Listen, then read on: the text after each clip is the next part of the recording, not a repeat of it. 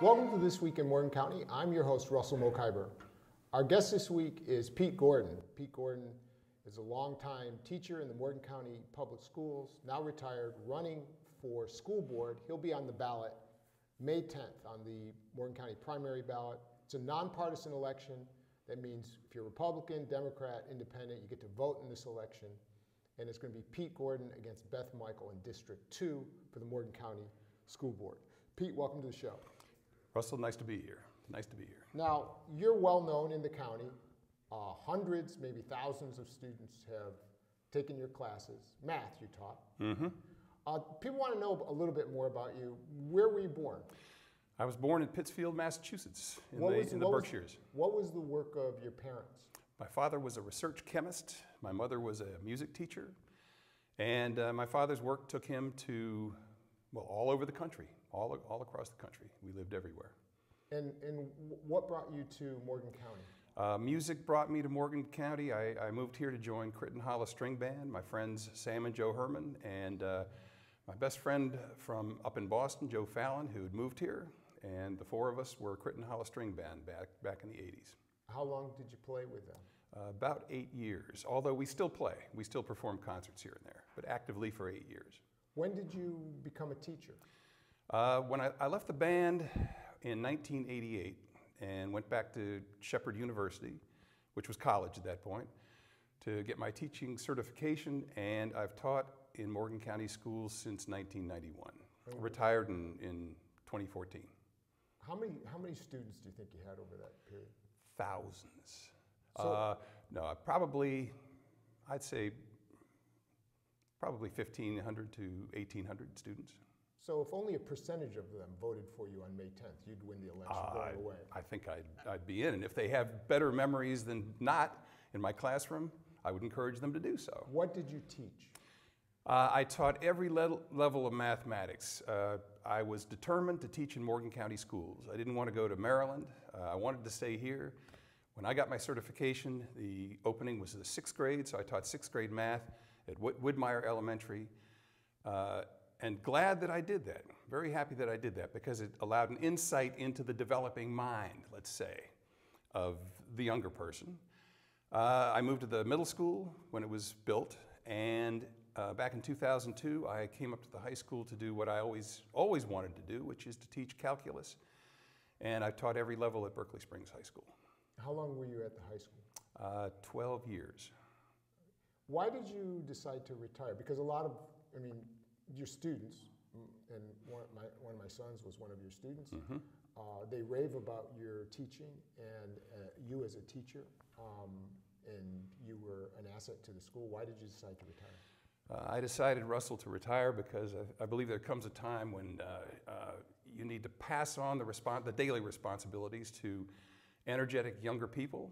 And though I told my students every year that I was 25 years old, I was 25 years old many, many, many years. I'm actually a little bit older than that.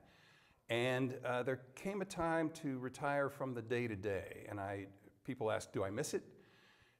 In a way, yes, I do. I don't miss the daily 5:30 alarm. I miss the young people, and so I volunteer in the schools. I'm staying in touch with the schools. But I decided to retire because there comes a time to devote your life to other things. What were some of the problems that you saw in the schools? One of the things that a lot of people complain about is testing, no child left behind, pressure on teachers. Were those problems for you? And if not, what were some of the problems you saw in the local schools? Well, as far as the testing goes, and no child left behind, I feel that there is an overemphasis on standardized testing that takes away what I call the educational environment of the classroom. More and more emphasis on testing.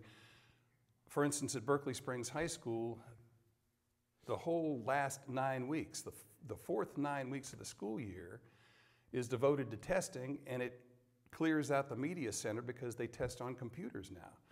So teachers can't get into the media center for students to learn. And I think testing is really of limited use in assessing. I've had dozens, if not hundreds of students that I've seen in front of my eyes come in to take the test and just jot down a few answers maybe and put their heads down because it means nothing to them. I don't think that the standardized tests adequately assess what's really going on. I think the test questions are pitched in a particular way that might not be the way that the students were taught. So in a nutshell, I don't think that these tests really show what the students know and what they don't know. It shows how well they are capable of testing on one certain day, you know, just a snapshot. When I say one day, I mean students go into the computer lab and they rotate, but they're in there for one day for mathematics, one day for English, one day for science, and it's just a snapshot. Maybe they had a bad night. Maybe they didn't get breakfast that day. Well, testing is interesting because there has to be a way to judge whether a teacher is doing their job. Now, students from my experience talking to students, they universally raved about your teaching. What do you think it was? How did you connect with students in the classroom? It boils down to respect and dignity, Russell. I was passionate about my teaching. I'm passionate about my students. I respected them, never got angry in the classroom. If I had to talk to somebody, I would talk to them some other place. I would call students out of the classroom to commend them for a good job. I'd call them out if I had to talk to them about something, behavior issue or whatever. But I respected my students. I treated them with dignity, and I think that they respected me in return. I tried to take them by surprise before they took me by surprise. I was passionate, or I am passionate about what I taught. And I think, I taught mathematics, and I always answered the question, when am I going to have to use this? How does this apply to the real world? I think in mathematics particularly, you need to show the students the bigger picture. And the problem with that is that quite often you're learning things that won't really apply until years down the road, and you can't just sit there and say, well, be patient. You'll figure this out later on. I did a lot of hands-on stuff. There was a lot of action. I tried to get students moving around the class. I had them working in groups. I had them reporting. So it wasn't what I think no longer works in the classroom. My classes were not lecture, read the book, test, repeat, repeat, repeat, repeat. I view teaching as a medium to get students to think for themselves. I happen to teach mathematics. You can do that in English, social studies, science, or whatever. My job was to get them thinking. And if they're not thinking, if they're not willing to learn for themselves, I'm not going to help them much by just cramming stuff in. They're not going to learn it that way anyway. So I hope I answered your question. I had an active classroom. I trusted the students, respected them, let them teach themselves. Sure, I guided them. Didn't over-test them. Fun activities that show them the bigger picture of what mathematics really is, which is an art, by the way, but you don't see that until you get to the abstract. How do you think the schools, the Morgan County schools, could attract quality teachers like yourself and like others who've been at the high school and in Morgan County schools? Russell, I think we have attracted many, many good teachers, and Morgan County is a good place to learn how to teach. The problem is, over the years, we've gotten many teachers who've come here, spent a couple of years, and then they go away. Morgan County has been a very, very good place to teach. Now, I'm concerned about morale recently, just with funds going down. But there is good support for the schools, from the school board, from the administration, from fellow teachers. I think if you walk into any of the schools, you'll find a good, healthy environment. You can kind of tell. It's much more than the teaching. If you walk into a school, you can just look around, look in the cafeteria, look in the library, look in classrooms. You can tell if students are happy, if they're satisfied, if they're learning. Not every student's going to be happy or learning, but I think that the schools here are a good place to learn how to teach. It's a good place for teachers. Problem is, if you look at Maryland and Pennsylvania and Virginia, salaries are $10,000, even $20,000, even more than that in some parts of Virginia. It's almost impossible for young people to stay here and to make a living. So I'm running for school board simply because I want the best for our young people. I want the best schools possible. That involves attracting and keeping quality teachers. The funds draw a dismal picture right now, times to come. Well, funding is from the property tax base in Morgan County. Well, funding it's from the property tax base in Morgan County, but the bulk of that goes to the state, and then the money comes back to us from the state formula. I don't think we get as much back from the state as we send to the state. The levy, 100% of the levy stays here, and that's on top of the funding from the state. But the state, I mean, as far back in 1958, they admitted that they did not have the funds to thoroughly and efficiently educate every student in West Virginia, and so they allowed us to impose a levy on our citizens at that point. The funding primarily comes from the state, which comes from the property taxes. However, our property taxes go to the state, it's pooled there, it comes back according to the funding formula. One problem is that we've had diminishing enrollment for the past 3, 4, 5 years. And the formula is based on enrollment? Is based on enrollment, and so our funding has been going down. Not only that, but the state cut 1% across the board to education last fall. They're going to cut again soon. They said, and we don't know, I mean, we don't know for sure, but they said it's coming again in the spring. It's been said, let me just tell you something I read this morning. It's been, an educator, Diane Ravitch, wrote that poor educational performance is correlated with poverty, not with bad teachers. Do you agree with that? And if that's true, what can be done about it? I would tend to agree with that. I think in order to educate a child properly, you need good teachers, you need good schools, but you need families which feed those children and instill values in those children. And what the families, generally speaking, what the families have done in the past is more and more the responsibility of the schools. Now for instance, we're giving free breakfasts and lunches to our children just to allow them to be more fit in the classroom so that they will learn better.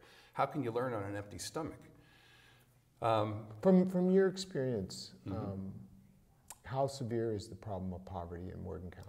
Well, what I hear and what I believe is that the poverty level is 70%. Now, I can't tell you exactly what that's based on, but I do know that we send home in Morgan County schools 350 backpacks.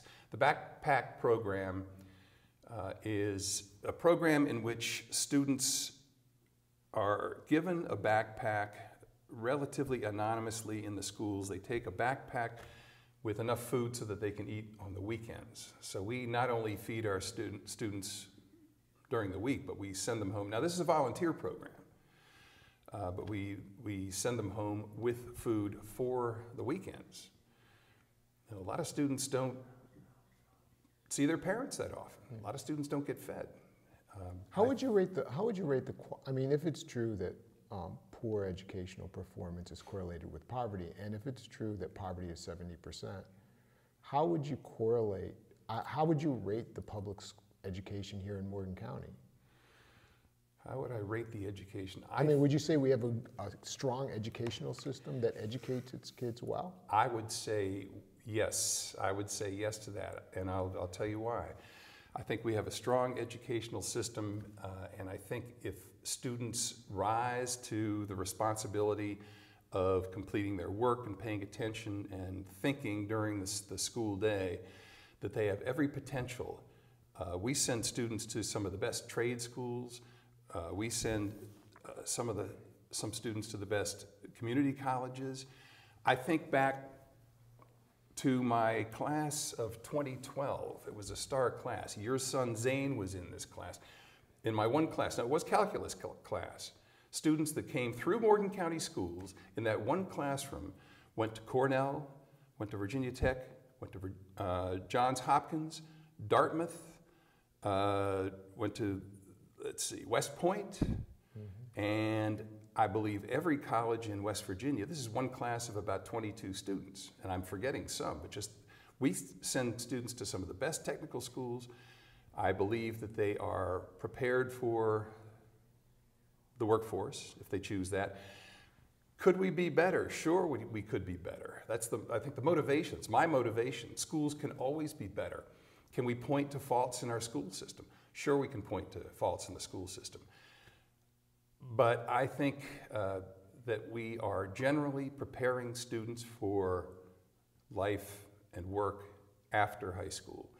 One thing I should note is that I think the alternative school at Berkeley Springs High School is also very important. Tell us about it. What is it? Well, the alternative school at Berkeley Springs High School has about 50 students who, generally speaking, do not work well in the general classroom.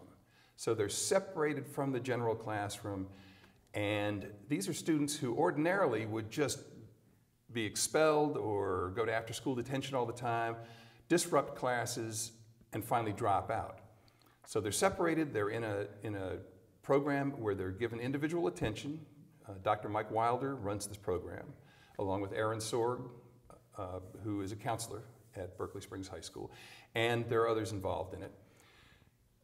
They work individually at their own level at the computer, but they have individual attention from Dr. Wilder and others, and they graduate from Berkeley Springs High School. They graduate. There's a separate graduation. They'll graduate on Wednesday. I believe it's May 25th this year, and so they will get a diploma. They will have the chance to succeed with a high school diploma. Now, this is not just beneficial to those 50 students. This is beneficial to all the students in all the classes who would not have gotten as far, who would have been hindered with behavioral development or whatever.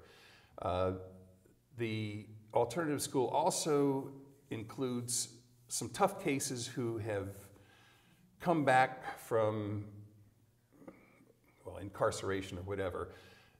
If they're not yet 18 years old, then we are required to educate them, and it's best that they be on their own. It's a program that is just critical to the success of our schools, I think.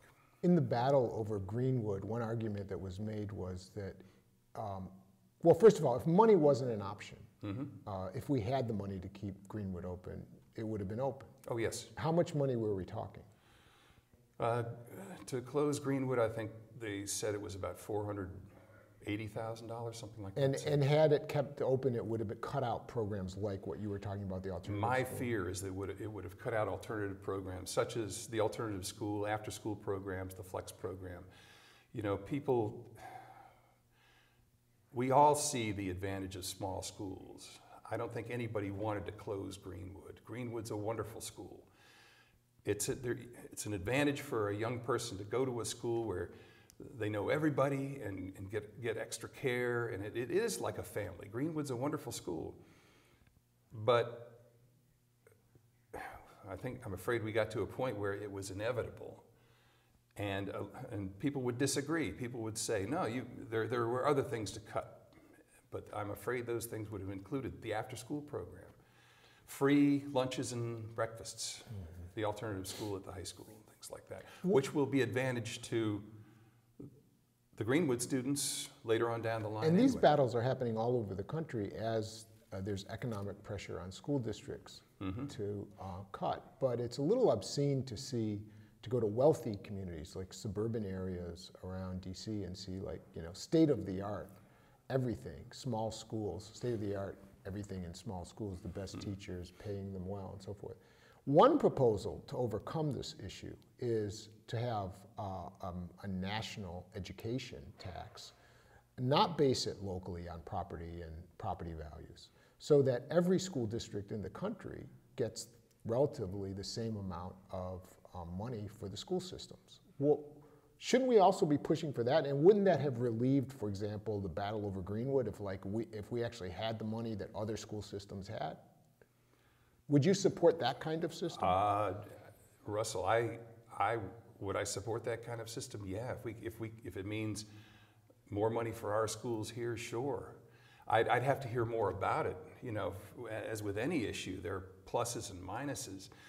But if you drive down 522 to Winchester and you look to the right, there's a new school, and there's a massive new intermediate school being built back there. And I look at that and I think of our schools here. Our high school, our Berkeley Springs High School, I should say, and Paw Paw High School.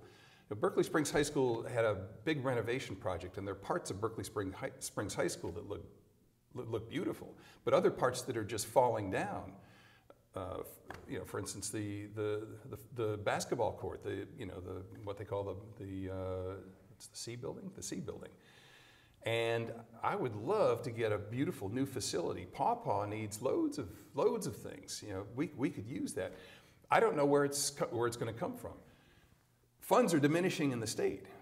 I think these cuts are going to keep going. If we could have a national, if we could have some piece of the pie that is giving Virginia this beautiful, I mean, it has to be a $60, $70 million school being built right over the line. If we could get more to do, at least to adequately fund the schools that we have and give them renovations, I'd have to be for that until somebody tells me negatives.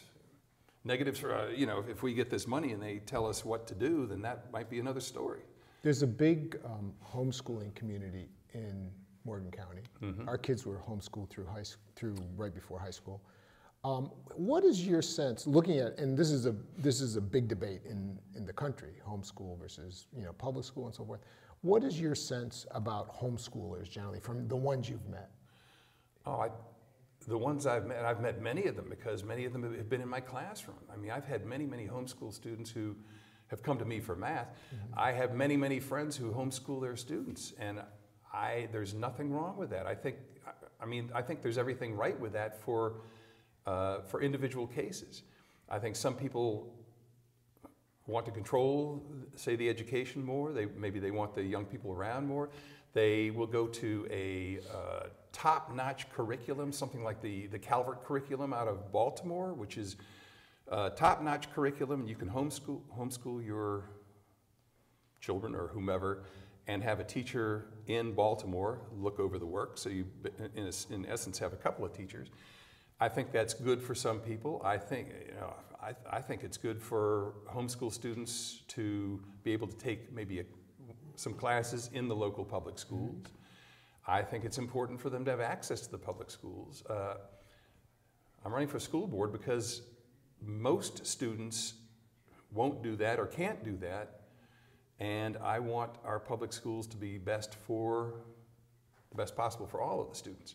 One of the ways you connect with kids is through your music, and so we've got just a couple minutes left. So take us out with, tell us the story about the song that you're going to sing us.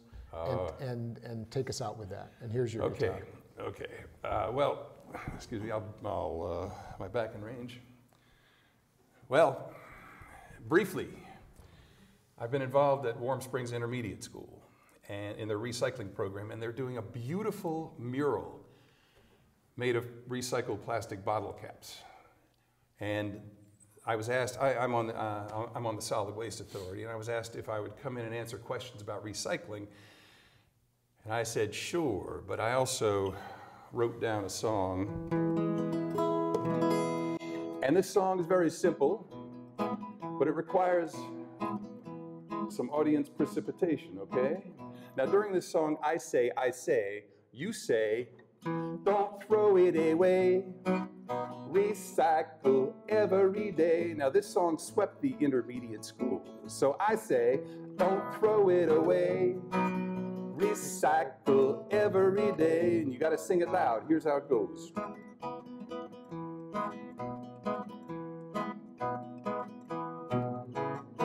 Woke up this morning to a beautiful day. My sister ate some cereal, then she threw the box away. My brother throws away everything he can find. We throw out 6 or 7 bags of trash every time. I say, Don't throw it away. Recycle every day. I say, don't throw it away. Recycle every day. Hey! Don't throw away that paper or that bottle or that jar. Don't throw away that cardboard or that plastic racing car. Don't throw away that bag. Don't throw away that can. You can take them on down to the recycle man. I say, don't throw it away. Recycle every day. Come on, Russell. Don't throw it away. Recycle every day. Just one more verse.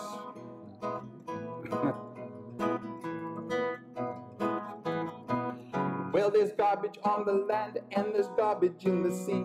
There's garbage on the road, it's everywhere around me. You know that doesn't have to be that way. So please recycle, don't throw it away. I say, don't throw it away. Recycle every day. Come on, cameraman. I say, don't throw it away. Recycle every day.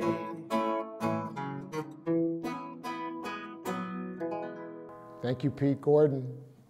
Thank you, and thank you for watching This Week in Morgan County.